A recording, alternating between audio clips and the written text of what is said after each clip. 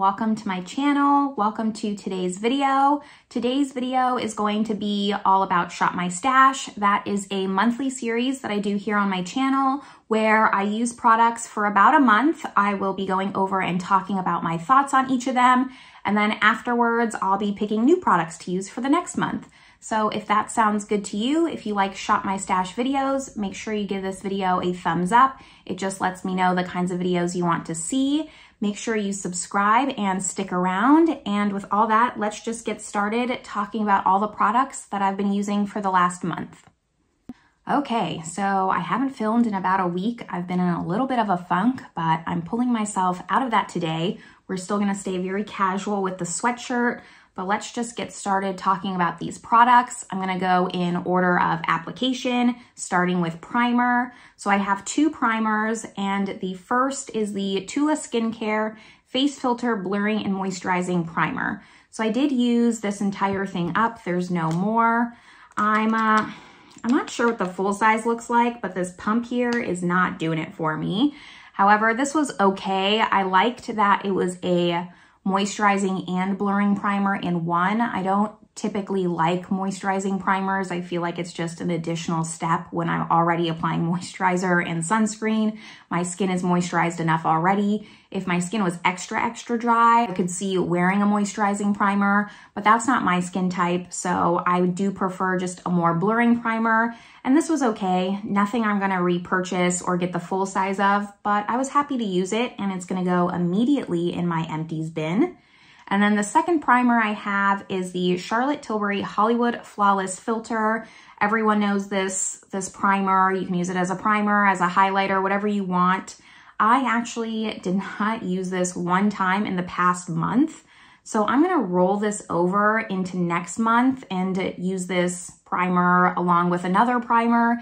And if I don't reach for it for another month, it's gonna get decluttered, but I'm not ready to declutter it just yet. I'm gonna just see if I reach for it, if I like it. I don't even remember what I think of this product. I just need to actually use it one time and gather my thoughts on it before I decide if I'm gonna declutter it or not. So for now, it's gonna stay, but stay tuned for next month on whether this is just gonna go or not. After primer, we have concealer. So I have a color corrector. This is the Benefit Boing. You've seen this in a lot of Shop My Stash videos. I'll link the playlist above, but I only have two color correctors, this one and the Becca. So I just swap between the two month by month. I'm getting, there's some wear in there. You can really start to see a dip. I do prefer this one over the Becca, but I don't want to necessarily declutter the Becca just yet. So I'm going to give the Becca a few more rounds, I think, and then eventually this will be my only color corrector. But for now, we're going to swap it out. The reason I just prefer this color corrector is that it's a little bit less emollient than the Becca, and you need just so very little. You only need a little of the Becca as well, but it's just because it's not so emollient, it glides on better and it's just a little bit thicker. You get a little bit better coverage with the same amount. So if you're in the market for a color corrector, I do recommend this one over Becca. I know Becca is no longer, but I think that they transferred that product over to Smashbox. And then the second concealer is the Dior Backstage Concealer. I have the shade 2N. And I really like this concealer. I did make quite a dip in it. You can kind of see the line here. This is a solid concealer. I do like the brush tip applicator. I am wearing this concealer today. I'm wearing most of these products today that I'm talking about, but everything is listed down in the description box below. This is a solid concealer.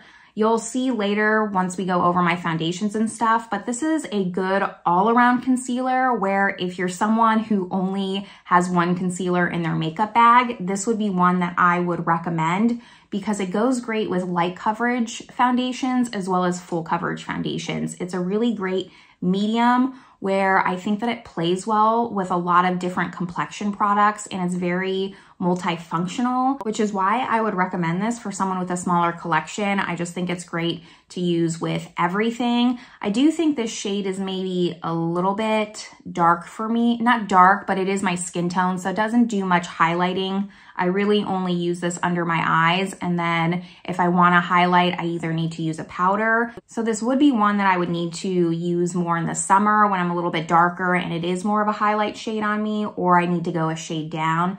That's more of a me problem. However, I do really enjoy this concealer. I'm glad that I picked it up. And then now let's go to foundation.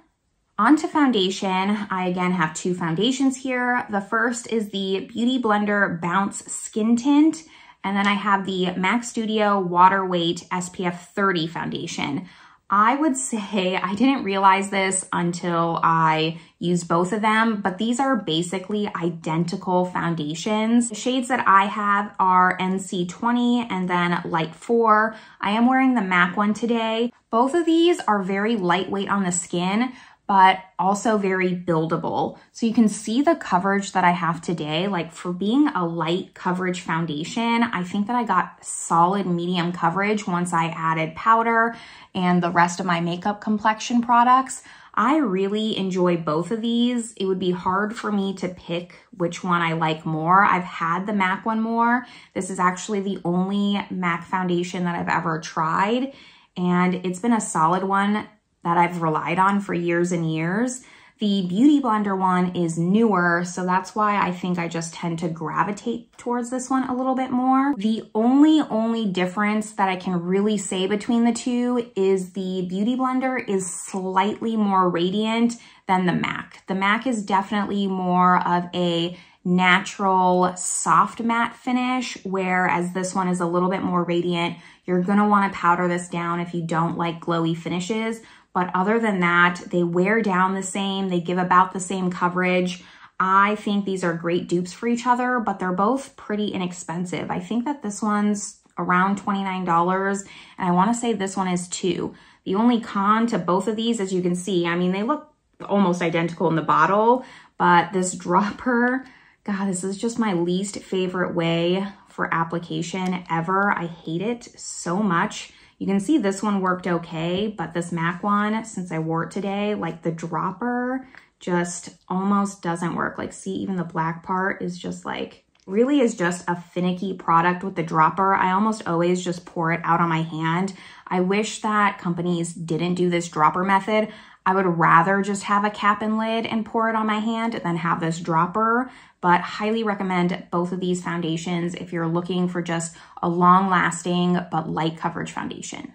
Then next up we have powder. So this is the powder I used. This is the Dior Powder No Powder that everyone goes nuts about. If you saw my full face of Dior makeup, I'll link that video above. I did not like this powder on first impressions, and that's why I pulled it into Shop My Stash. You can see that I've used it quite a bit. I've really tried to make this product work for me, and I'm happy to say that I finally have. I figured out the secret combination to make this powder work because I was really upset that this seemed to be well loved by everyone except for me. This is a powder. Again, I am wearing this today. That's what really just bumped up this foundation from a light to a medium coverage, which I love, that versatility. This powder though, in order to make it work for me, I have to use a sponge. That is the secret. Typically with powders, I take a very wispy brush, very wispy. I don't use a lot of powder, and I'll, kind of go in and just like lightly set my makeup. That did not work for this powder. And the reason is because it's a more dense powder. It's very lightweight on the skin, but it's not a translucent powder. It's not the Charlotte Tilbury Airbrush powder. So this powder needs to be pressed into the skin. If not, if you use a wispy brush like this, it's just gonna sit on top of your skin and emphasize your pores. So to really get that blurring effect, I take my makeup sponge here, I rub it into the powder, and then I really just press it into my skin, press it into my pores, and that gives me the blurring finish that everyone talks about. So if you're having trouble with this powder like I did, that's what I would recommend trying. I did have to today put tape on it to pull off the hard pan. That's the only downside to this. If you're going to be using a sponge, you are going to hit hard pan a little bit faster. But if you just put some tape on it, it goes away. I am just thrilled to now be able to use this powder and like it and not have to declutter it, because I was really thinking that by the end of the month here, this was going to be a powder I just kind of wasted my money on. And now that is not the case. So secret, if you haven't tried this with a sponge, I would try it with a sponge, and then let me know in the comments if that worked for you, or if you know of another method to just have this powder also work. But using it with a wispy brush and just lightly brushing it over, that does not work. Let's now go over bronzer, blush, and highlight. This is going to be really quick and easy because I only used one palette this month. This is the Charlotte Tilbury Nudegasm face palette. So this has everything you would want in a face palette. It has a contour, a bronzer, a blush, and a highlight. I also pulled this in this month because the first time I tried this, I had a lot of trouble with it, specifically with the bronzer shades. It just picked up so much and looked so muddy on my cheeks. It's probably one of my most hated videos that I put up because it was so bad. It just looked terrible. And I wanted to give this just more use and see if I could, again, make it work for me. I recently did a review on the Charlotte Tilbury Pillow Talk palette that came out, and I just kind of wanted to compare the two because a lot of people really like this palette and I was on the fence still. So now that I've used this a little bit more, I still don't think that I like this as much as the Pillow Talk palette. Granted, the Pillow Talk palette only has blush and highlight. For some reason, I do like this palette, just I think what holds me back from liking it more than the Pillow Talk is the blush. I am not a glowy blush person, I think is what I've discovered about myself. I don't mind a blush if it has a sheen or if it's more of a satin finish, but this blush is almost like a straight up highlighter. I am, again, wearing this, but I mixed it with my Project Pan blush. I'll link my Project Pan above as well. So sometimes, you know, I don't just stick to Shop My Stash products. I have Project Pan. And I will always reach into my makeup drawers if I just want to pull something. I just try to give a little bit more attention to these. Just, yeah, I don't like this blush. The rest of these products are great. I will continue to use this and like this. And I might even depot the blush. I'm not sure. I'll probably keep it in, let's be honest. But I just really don't like this blush. It's too highlighty for me. I'll use it as like a blush topper or even more of like a pinky highlight if I'm just skipping highlight altogether. But for me, that's not a blush shade at all. I wish that it had more of a satin finish, and then this palette would trump probably most of my face palettes that I have because I love that it has a really cool tone contour in here, and I love the bronzer shade. The highlight is beautiful, but the blush just knocks it down 25%, and I'm only 75% in love with this palette. Still really great, just if you don't like those glowy blushes, this is not the palette for you. There's better ones out there. Now let's move on to eyeshadow. I have 3 eyeshadow products. So I have a palette and then I have 2 singles. Let's talk about the 2 singles first because I've talked about these quite a bit already. These are the Auric Smoke Reflex. I have Defiance and then I have Temper. I'm wearing Temper today. I always get both of these confused. I'm wearing the more bronzy one. I'm wearing Temper today. That's the more bronzy one. Defiance is the more rose gold. I love both of these. They're so easy to use. You just throw the cream on and then put the topper on top and you have the most gorgeous eye look ever. They're so simple. They're so easy for every day. I cannot recommend these highly enough. If you're looking for something quick and easy, these Aurics are just, they are everything. I love them. And then the eyeshadow palette I picked was the Tartelette in Bloom. This is one of the oldest palettes in my collection, and I was always on the fence whether or not I should declutter this. I'll also link my declutter playlist above, but this was always in the maybes because it still smells fine, and I wanted to see if it still performed okay. Happy to say that it does. I use this quite a bit and I fell in love with this palette. This is a great palette. Granted, it is fairly light. There's a little bit of depth here, but this is not gonna be for anyone with medium or even darker skin tones. This is really for someone my skin tone or even lighter. So it's not a very inclusive palette. However, this is really just a great, great palette that kind of just got lost in the shuffle of eyeshadow palettes. Tarte really hasn't come out with products that I've been super interested in. I know they came out with like the Energy palette recently, which is supposed to be like a mix of this one and a different palette. I'm not sure. However, they really did something with this one and I love it. It's the best everyday neutral palette for me. It has these great shimmers. This was highly talked about at one point for a reason, and I'm gonna keep this around because it still works great, it smells fine, and I need to get more use out of this because I just forgot how much of a staple this palette is. Now, before I go over my last category, which is lips, I wanted to do a quick update on this eyebrow gel. I normally don't do eyebrow products because I'll only pull one and then I'll use it until it's empty. So I don't really rotate my brow products that frequently. And a couple months ago, I pulled in this Kosas Airbrow. I had finished my M Cosmetics one, which was a great eyebrow gel. And I wanted to get some use out of this one because it was already open. I have the shade Soft Brown, and this is just way too dark for me. I wish it was a little bit lighter. I would think with Soft Brown it would be, but it is still very dark on me, and I stopped using it altogether. I've really just been using my brow pencil because I hate my brows every time I put this on. So unfortunately, I am going to declutter this because it just doesn't suit me. However, this is a nice product. I do really enjoy it. I like the formula. I just need a lighter shade of this. So we will be pulling in a new eyebrow gel this round.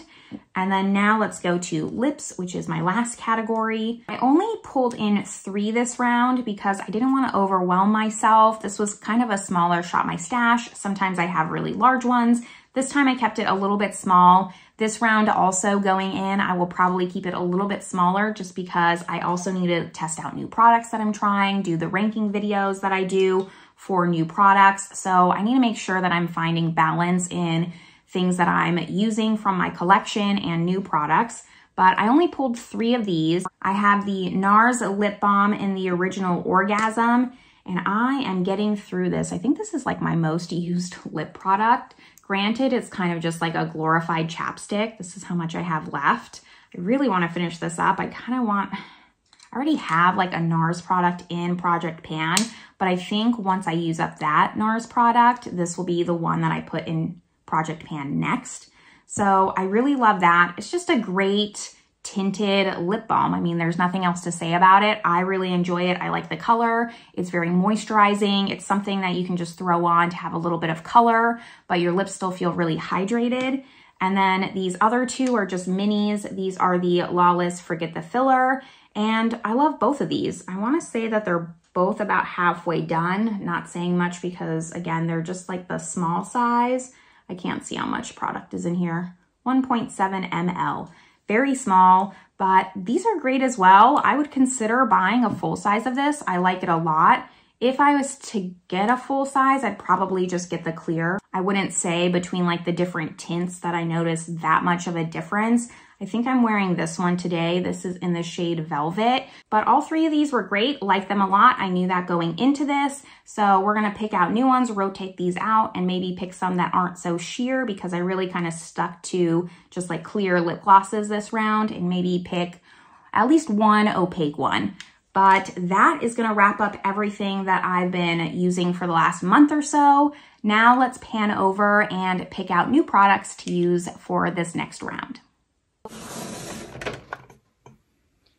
Okay, first drawer here is primer. Since I'm already gonna roll over the more glowy primer, the Charlotte Tilbury, I'm just gonna look for like more of a pore blurring one.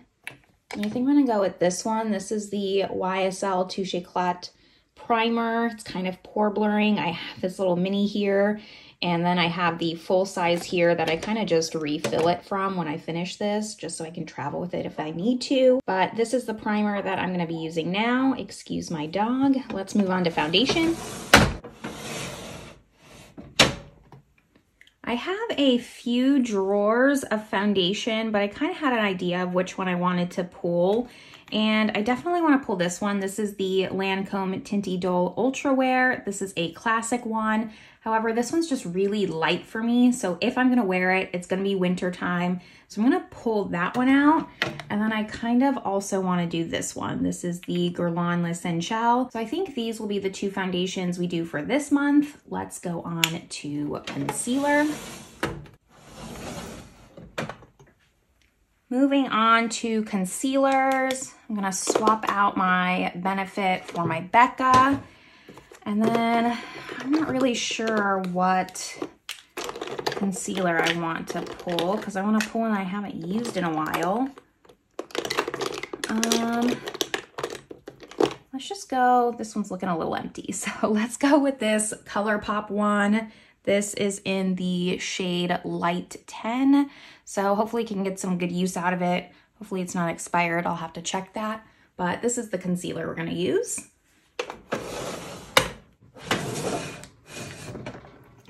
Next up is powder. So I'm gonna pull a pressed and a loose.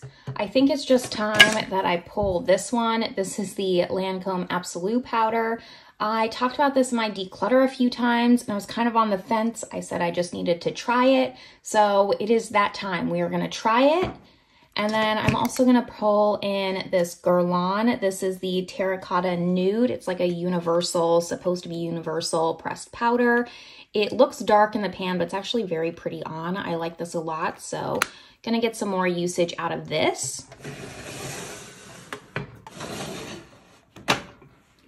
Looking at complexion, again, just trying to think of like what I haven't used in a while. I do really like this bronzer. This is the L'Oreal Lumi bronzer. So let's pull this one, and I don't know what cream I want. I don't have too many creams. Let's just go with this KKW one. This doesn't have a lot of product in it. Maybe I can finish it up. Here's hoping. Doubtful, but I'm gonna give it a shot, see if I can get this just out of here. On to blush. I do know what I want to pull for this one. It's going to be these two because I told myself I was going to do them last month and then I forgot when it came time to actually pull them. So these are the Bare Mineral Bounce and Blur. I have Coral Cloud and Blurred Buff. So I think even though these are kind of a pressed, they're kind of creamy. So it's going to count as cream and powdered blush. So there we have blush. Let's pick out a highlight.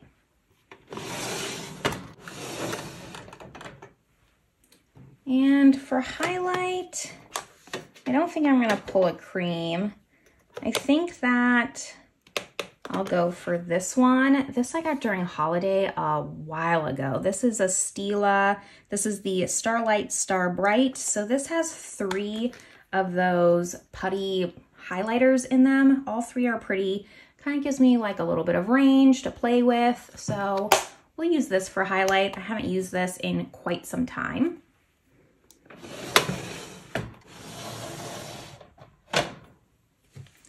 And a little bit out of order, but we're gonna do lips next because that's my drawer underneath this.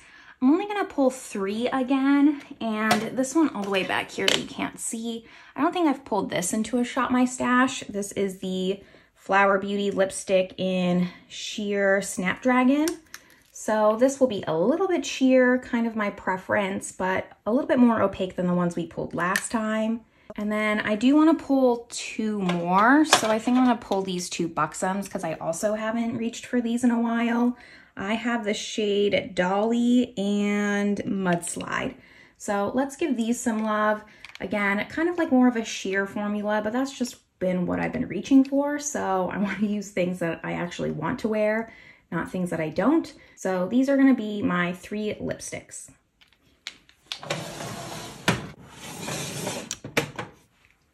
I want to get more use out of my single shadows here, so I'm just going to pull one, and it's going to be the Charlotte Tilbury Eyes to Mesmerize.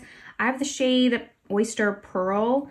This I think used to be Marie Antoinette. I'm not sure. I know she renamed them, but this is the single we're going to pull. And then real quick, this is the brow gel. This is the Benefit 24-Hour Brow Setter. I've never tried this. We're going to give it a shot, but that is going to replace my Kosas. And then let's pick out an eyeshadow palette. Last up is eyeshadow palette. I'm gonna try and pull this out a little bit more so you can see it. I have on my Natasha Denona here. I recently did a ranking on this, but I feel like I've tried a lot of these palettes out. So I kind of wanna do this one. This is the Anastasia Beverly Hills Soft Glam. I'll kind of push that so it doesn't fall. But here's what it looks like. I haven't given this as much love as I wanted to. So it's a great neutral palette. I think while I'm testing out a lot of holiday makeup, this will be great to reach into as a complimentary palette if I need to, or just to use. So let's go with this one. I can always use it with the Charlotte Tilbury as well. And I think that's all of the products. Let's do a quick wrap up of everything I pulled. And here we are. Here are all the products that I'll be focusing on for the next month or so. That excludes things I do first impressions on, just other videos of that nature. So these are just things I want to use that are in my collection, gather more thoughts, see if they're gonna stay or if they're gonna go. But that is gonna wrap up this video. Give it a thumbs up again if you like these kinds of videos, and I will see you all in my next one. Bye everyone.